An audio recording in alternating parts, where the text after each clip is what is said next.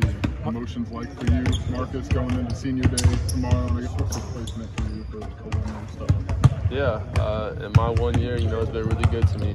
I've met a lot of good people in the program, outside the program. So it's been a really good time. Obviously I haven't been here too long, but my time here it's been really enjoyable. Do you feel like you got to be a part of the culture here, as opposed to just a 1-year stop for some basketball? Yeah, definitely. I felt like everybody kind of took me in, like I, grew up here my whole life. I really felt the love from everybody here, and I felt like I was a part of the community. If you could go back to the recruiting process, it seems like Coach Underwood and his staff identified early that you were a fit and really pushed to get you here. What do you remember about their approach, and anything stand out about their just intentionality to have you fit what they want? Yeah, I think during the recruiting process, they just showed that like they really needed me here. That was a key thing, and just how much they really wanted me and felt like I could contribute. So I think that was just the most important thing that really stuck with me during that process. And what's that tell you? You can sense that from the coaches? What's that tell you about them, or about how serious they obviously were for you? Yeah, it definitely, it makes me, consider school a lot more seriously. There's obviously, when you're in the portal that coaches are talking to a lot of different players, so you got to try to sift through, what they're just kind of saying and what really they mean. So through that, different coaches, you just gotta kind of figure out what's true and what's not, honestly. Quite a few transfers. How do you think you guys kind of mesh together into a cohesive unit? And obviously a really successful season. Yeah, I think we did really good. I think when you bring guys and transfers that are older and that we're just focused on winning, good things are going to happen. We didn't come in trying to get ours. We just came in as a collective group trying to win. And that's kind of how we created a bond, and, how our play on the court has been. Do you feel like you had complementary skill sets within that group also?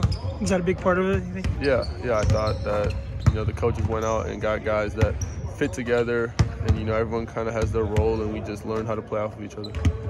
Was it apparent to you early that everyone did have that same mindset, that just this is the 1 year to just win? Yeah, I think I found out, I would say, in the summer during open gyms, just through conversations on the court and off the court there, that this was a group that our collective mindset was winning, and that was kind of refreshing to hear from my teammates. Do you feel like against Purdue, you guys are different from that first matchup with West Lafayette? Yeah, obviously we have TJ, so that's a completely different dynamic for our team. He brings a lot to us. So, and I think outside of just TJ, a lot of us have gotten a lot better. So I think we're a completely different team than we were the first time around. Is it accurate to suggest that when you were in the portal, there was a big question of what can I do if I get to this type of program or this type of level? Was that part of your thought process at all? A little bit. I think for me, I had confidence that what I had worked on and just my success I had at the mid-major level would carry over. I think basketball is basketball at the end of the day. It's the same set of rules. So I think that just the confidence I had in my ability and the work I put in was going to transfer over. From that angle, though, it seems like a lot of guys like you and Justin have got to sacrifice something by being on this team and kind of winning. And how have you guys kind of molded that and felt that? Experience? Yeah, I think for me, I'm willing to sacrifice a lot to win. I think winning solves everything. So sacrificing whatever I need to, if that's going to make us win more games, that's what I'm willing to do. Marcus, obviously backing guys down, posting up, it's a big part of your game. What changes when you get a 7'4" guy like Zach Edey in the lane? Do you have to be aware of him at all times? Or?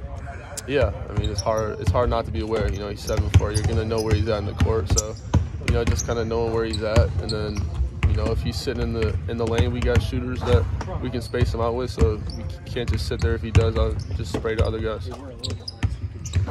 How do you feel like you guys are better prepared for Purdue this time around compared to last time when you went there? Yeah, I think, obviously with TJ, that's changed our dynamic, but just everybody's gotten better. I think we're playing with more confidence now than we were back then. I think we're clicking more on offense. So I think our team is a lot different than it was when we first played them. How important do you think it is to keep this winning going now that you're getting closer to the Big Ten tournament and then the NCAA tournament?